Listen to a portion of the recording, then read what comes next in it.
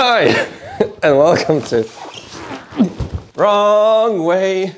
And today we are going to show you how to set up a new EUC. One of InmOtion, one Begode, one Kingsong S18, and sadly we don't have a veteran Sherman today, but I'll tell you it's very simple how to set this wheel up. So let me tell you more about it and let's start riding. Wrong way. This video is sponsored by eWheels. I will show you like the step-by-step process how to set up a new wheel that you have just bought and that just arrived in your doorstep. So first we'll open the wheels up, then we'll inspect them for any possible damage during transport. Then we'll move on how to disable transport mode in each of these wheels. We'll connect it to the app. And then we'll also try third-party apps like DarknessBot and EUC World. And finally, I'll tell you how to inflate the tire, what is the right pressure for you, and possibly what pressure would be right for the suspension. Okay, let's get into it. We'll start with the InmOtion V8 here. Don't penetrate with the knife too deeply. That's what she said? Yes. That would be painful. You can see the stuff that is inside the box. There's a charger. Always connect the charger into the wall plug first and then into the wheel. Charging time, of course, depends on the charger. It's written on the manufacturer's side.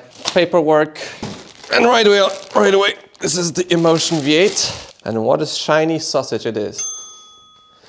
Once the wheel is out, we can inspect if there's like any damage, any possible creaks, creases, but this one looks fine. Also make sure to not do that. Here we can also inspect the rim if it's fine. Here we can see the tire valve. This also looks fine. For example, on the veteran Sherman, you might also want to check if the tire is correctly aligned. If it's not correctly aligned, then you need to deflate it. Then you need to put some around the edge of the rim and the tire, and you need to then just like sort of massage it into place. And then you can see if it's well aligned. With the smaller wheels, all the 16-inch wheels, 18-inch wheels, you should be fine, but with off-road tire on the Sherman, you might want to check on that. Now that we inspected the wheel, it fell once, we know it's fine, and then we can turn it on. But oh well, it doesn't work because it's in transport mode. Transport mode is just a safety feature, so if the wheel would turn on in the box, it won't, just spin out of control for some reason. So now we need to get the phone. So now we go into the InmOtion app. You have to have Bluetooth on. It's available for both iOS and Android. We search for the wheel. We see V8F. And then we go into settings. And then we go into transportation mode. And now the wheel should work. Turn it on again. And now the wheel works. So right away in the settings of the app, you can see also more settings, I guess, for the wheel. There is a log feature. You can adjust the max speed and you can also deactivate the speed clamp. So then you need to confirm and you can reach a higher speed. And the cool thing about InmOtion is that right away you can set the top speed of the wheel. There's some parameters about volume of the alarms in the wheel. Footboard sensitivity is essentially how quickly the wheel reacts to you riding on it. So if you have it at 0, it's like really wobbly. You can see it just wobbles around a lot. And if I increase it, now it's way less of that. So there's then a drive mode switch for commuting, off-roading. Off-roading is the bit more a soft mode where the wheel wobbles around a bit. On commuting, it's way more responsive. Then we can also calibrate the wheel. So in the InmOtion, when I press turning and forwarding adjustment, you just need to hold on to the lift switch, press it in its most upright position, and then it's selected. And when you turn the wheel, the pedals shouldn't go up and down. So if I would do it like this, then the pedals just will wobble around in your turns. So if you go, for example, right, the pedals will go up. If you go then left, the pedals will go down. So it's the best to set up the calibration against the wall, or possibly if you see it that it's very flat, then like that. You can also adjust the horizontal tilt in the wheel. What happens then is the wheel will tilt in a certain angle, and this is just an adjustment for your riding style. But that's basically it for the main settings. You can also check out my videos about DarknessBot and EUC World. There's a more thorough video about all the functions on wheels. So then if you have set up everything properly, if the transport mode is off, then you can also pump up the tire. Don't grab by the tire, by the way. Never grab by the tire because you might cut your fingers. So then we find the valve, which is of course on the other side. And here right away, you can also see that somewhere here is the pressure. So maybe you can make a close up. Here it says 35 to 45 PSI. And you can set it up on your pump. So the heavier you are, the higher of a pressure you need. And if you have like a smaller wheel, which this is, for example, the 16 by 2.125, you will need a higher pressure than if you would have a 18-inch wheel or a wider 16-inch tire.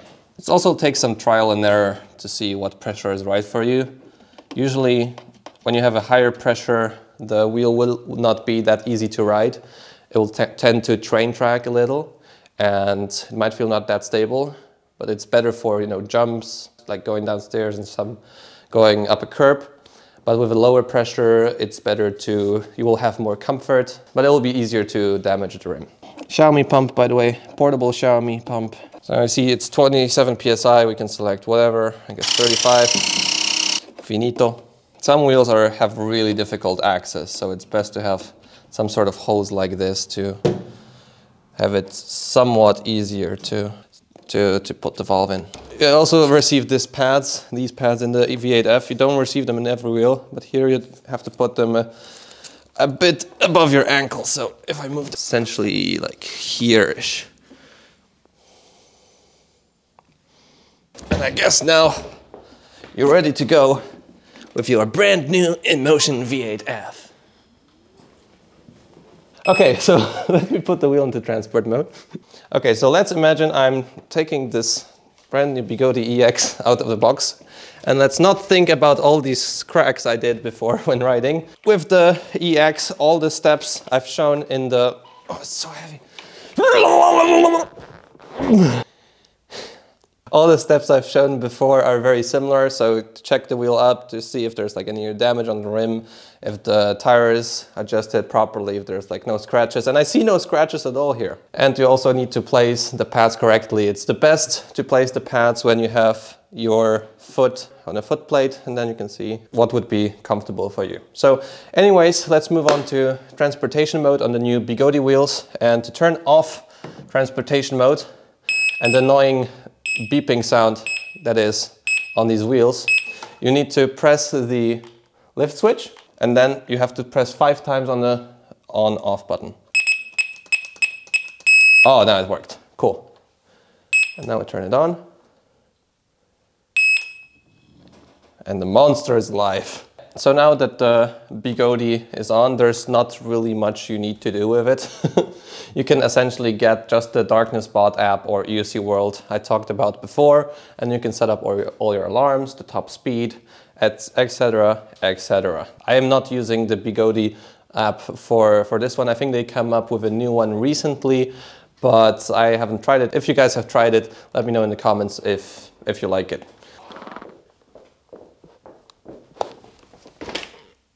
Oh, forgot about one thing. If you have a wheel with suspension like the EX is, you will need to also find out in the user's manual. Oh no, wait, Begode has no user's manual. You will need to find out in my video about the EX how to pump up the EX, and you will also need to find out about the right pressure for it. Like, it's a bit of a tedious process, so check out the other video I did on the EX unboxing, so you can then find out how to pump up the suspension. All right, so now we move on to the Kingsong wheels, which I think are the most tedious to set up. Jump into it.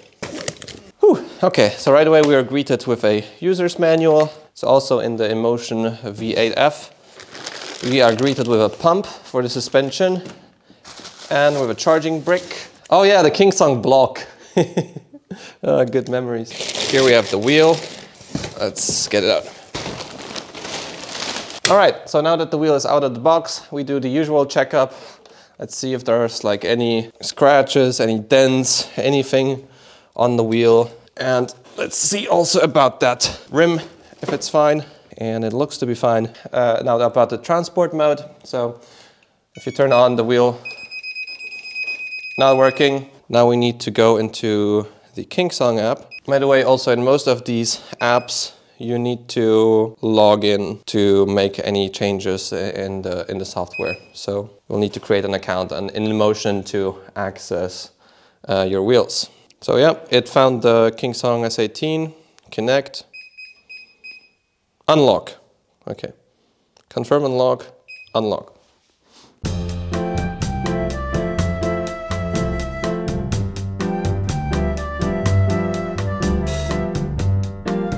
Okay, it's unlocked and it works. And now the thing with Kingsong is that you will have still a speed limit for this first, I think, 6 or 10 kilometers on the wheel. Depends on the wheel. So you'll not be able to go above, let's see what the speed is here, 20 kilometers an hour. I can raise the tilt back to 33 apparently here, but I can't go faster. And the top speed here is 50 kilometers an hour. So we need to actually ride slower for a longer time, and then you can unlock the wheel, which is, you know, cool if you just started out with a wheel, but if you just upgrade it from a Kingsong to the next Kingsong, it's a bit annoying, but it's just, you know, 6 or 10 kilometers, and then you can unlock the top speed. So in this app, there's also other features like on the InmOtion wheel, which is riding mode, just the speed, lighting control, all the other stuff. Stock on Kingsongs, the light also works automatically. So if I put my hand over the sensor, you can see the light turn on, which is pretty nifty.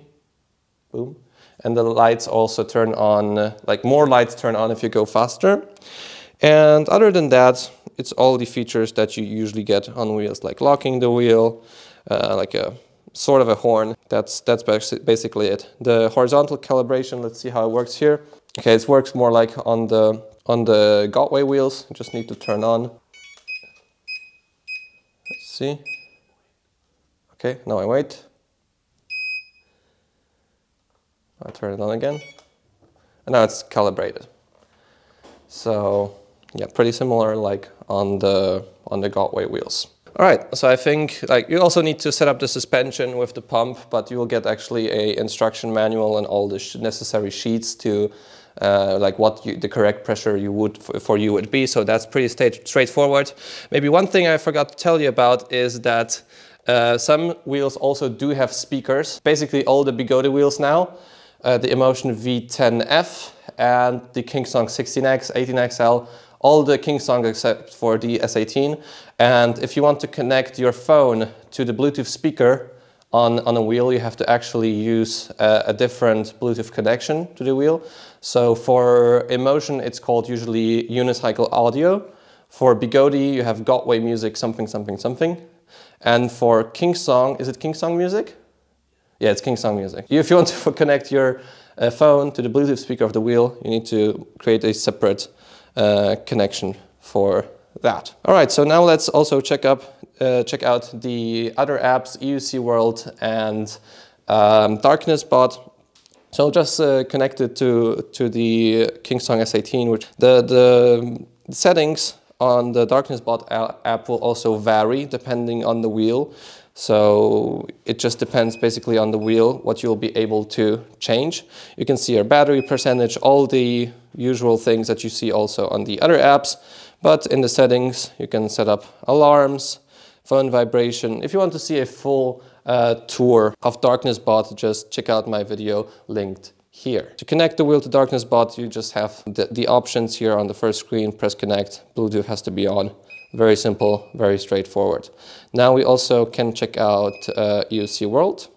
So EUC World is available for Android and DarknessBot is available just for iOS. So to connect to the Kingsong here, you have to press on the circle on the top, then Bluetooth, scanning for devices, and it should find the KSS18. Yep, it's here.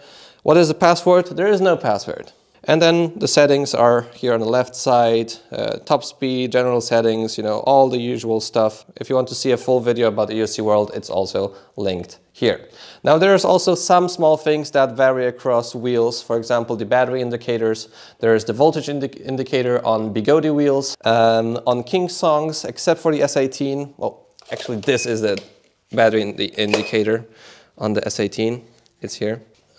Yeah, this thing sort of, but it's really sort of hard to see. But on the 16X, you can see the battery on the side lighting. On InmOtion wheels, there's always a battery indicator on the top of the wheel, which is really nice.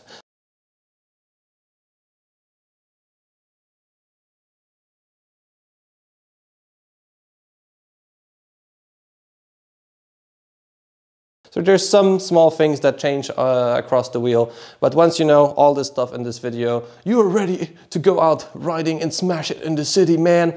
And if you're still here, leave a like on the video, subscribe to see more content like this. I'll see you in the next video.